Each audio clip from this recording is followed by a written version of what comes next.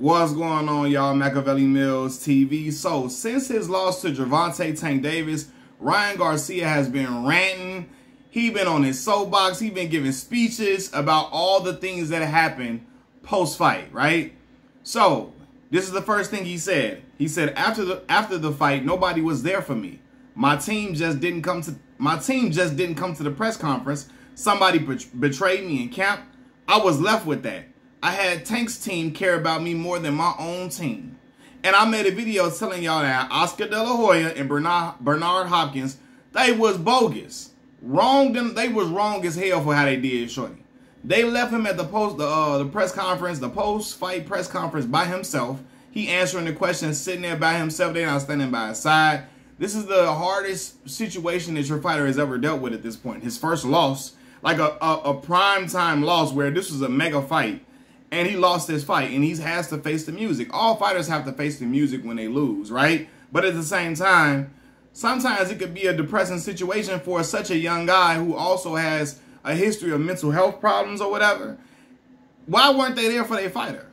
That was wrong as hell. I was like, see, stuff like that, that's shiesty.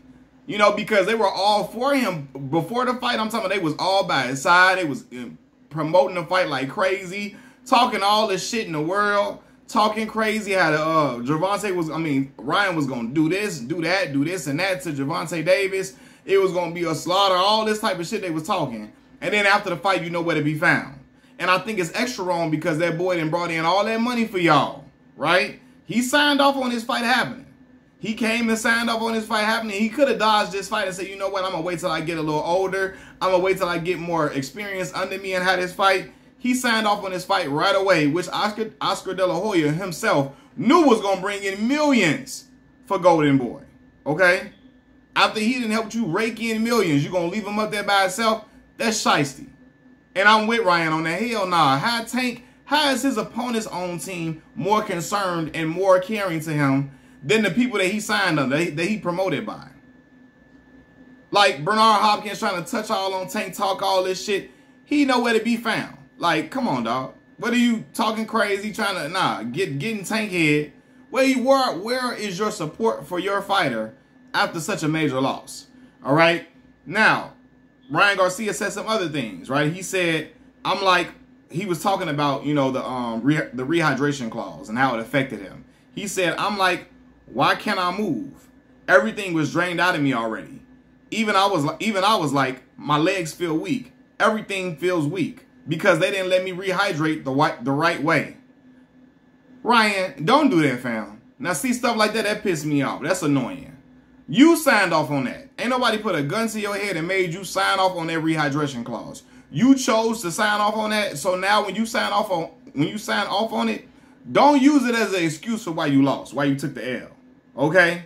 Like, I don't like when people do that. You agreed to that term, and then when stuff don't go your way, now it's it was this and that. Don't be on a pity tour with that. I ain't trying to hear that shit. Like, you know what I'm saying? Don't agree to something you feel you aren't capable of fighting. Like, don't agree to something that you feel you aren't capable of fighting your best in. If you're not capable of fighting your best with a rehydration clause, don't sign on it. Okay, don't do that. If you feel like you got to use it as an excuse afterwards, that's silly. But it's on him. Cause he signed that. He signed off on that, dog. Like, come on, we not doing that, man. Like, I don't know. Then he talking about he couldn't really move and all that. Bro, your speed was there. You just fought Tank and you ran into a Mack truck. Okay? Seriously. That Mack truck smacked you in the jaw and in your body. And you didn't know how to react to that shit. So you was there. You was quick as ever. You was quick as hell. You was all, you know, you was on your list. In the second round, he came out aggressive, ultra aggressive. I'm talking about super, like, you know, what's the word I'm looking for? He came out guns blazing, right? He tried to throw everything but the kitchen sink at Tank. You should have saw him. The crowd was behind him.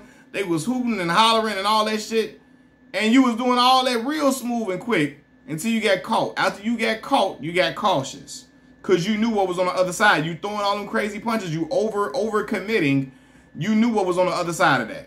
What countered you shook you up a little bit.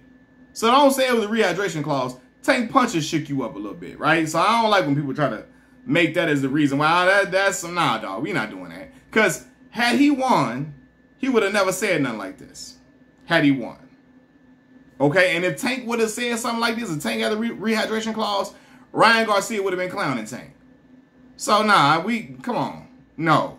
And Ryan talking about Deontay Wilder. You know, all these people was talking about Deontay Wilder excuses and how Deontay can't fight for shit and all that. Cool, had that opinion.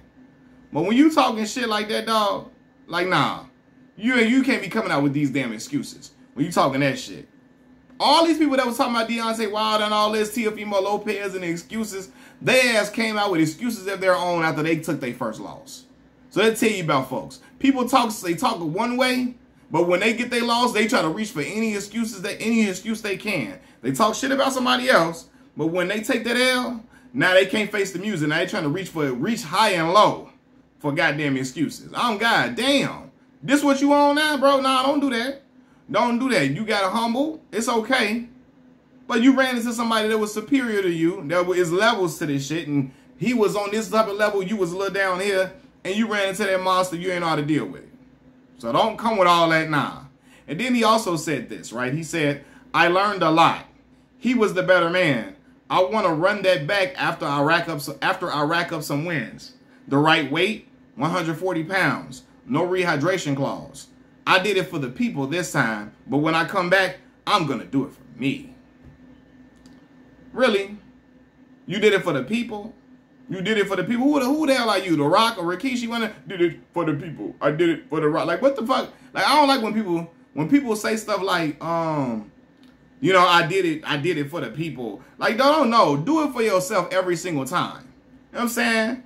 Do what you got to do because you didn't, first of all, you didn't do it for the people. You did it for yourself in any way because you thought you were going to be victorious. You thought you was going to come out on top. You thought you was going to win that fight, and you knew if you won that fight, the tide would turn in your favor, and you would be one of the biggest, you would be looked at as one of the biggest draws in boxing had you defeated Tank Davis. So you did it for yourself, not for the fans, not for the people. You did it because you genuinely thought you could beat Tank, and you thought you were going to dethrone him and become a cash cow in boxing had you beat him. Right? But it's the same shit rappers say when they album flop, when they shit flop and it don't sell, they say something like, I didn't make that for the people. I made that for me. I made it for me. That was a record I made for myself. I didn't make that for the people. Bullshit. If you made it for yourself, keep like 50 Cent told the artist. If you made it for yourself, keep that shit in your house. Keep that shit in your house if you made it for yourself. Don't do that. You made it for public consumption. Because you thought you was this shit and it flopped. Ryan Garcia, you did that for yourself and you wanted for the public consumption because you thought it was going to be your coronation.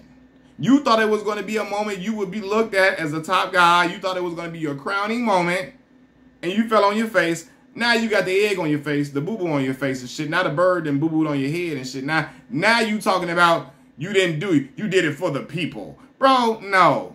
Either way, you was gonna lose. Even if you did it for yourself or the people, you were gonna lose because it's just levels to the F. At 140, Tank beating him. That rehydration clause, nah. Because at first he was talking about the rib injury. They knew I had a rib injury, and I'm like, bro, what? What are you talking about? Body punches were gonna happen in this fight regardless. It's a part of boxing, okay? And Tank don't fight like Muhammad Ali. I love Ali, but Ali only headhunted. I ain't never seen Ali throw a whole lot of body shots in my life. I rarely ever seen him throw body shots like that. Always to the head. Tank don't fight like that. Counter punch, he go to the body. He give you the uppercut to the body. He go all type of hooks to the body.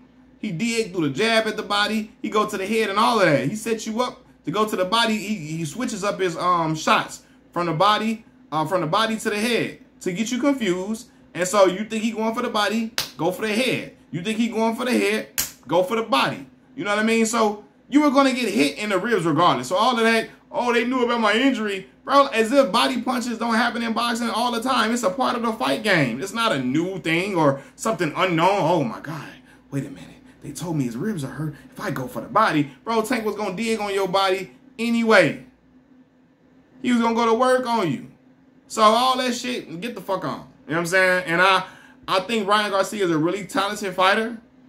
I think he will improve working with Derek James, Errol Spence's head trainer. I really do. But this other shit, some of these excuses and all that, like, nah, dog, I did it for the people. This time I'm going to do it for me. You always did it for you, bro. This is prize fighting. You knew that bag was on the line, and you knew that future bags was on the line because you would be possibly looked at as the cash cow had you went in there and showed out and did your thing and beat Tank. You didn't. You didn't beat Tank. Now you got rid of your whole team. You get a new team. You got a new team now, a new training team, and you trying to figure out the best way to put yourself back into position to be a cash cow once again, right? So all of that, you did it for the people. I did it for the people. I did it for The Rock. If y'all ever seen wrestling, y'all know what the hell I'm talking about. That shit when The Rock did that, I was dying laughing as a kid. But no, bro, don't do that. That's the rapper's favorite line. I didn't make that album for the people. I made it for me. Keep that shit in your house then, man. You did it because you thought it was going to hit, and it didn't. Ryan went out there and made this fight because he thought he was going to crack Tank, and he was going to get him up out of there, and he was going to expose Tank to the world and be the new leading man in boxing, and it didn't happen. But I wish the best for Ryan Garcia going forward. I think he will improve under Derrick James vastly in a lot of different areas. But I just still don't know if it's enough to beat. I don't think it's enough to beat Shakur Stevenson or Devin Haney. Him and Devin will have a competitive fight, but I don't know, man. I don't know, man. Him and Devin, he's got great hand speed, all that, but I think Devin would counter him. Devin may not be the puncher that Tank is, but he'll counter him enough to rack up a lot of points. Ryan still be throwing his shots with his chin in the air and be closing his eyes when he swings at times. He can get clipped by Devin with something, and it may not stop him, but it'll sting him and tally up enough points to win a fight. But best of luck to Ryan Garcia going forward. Peace.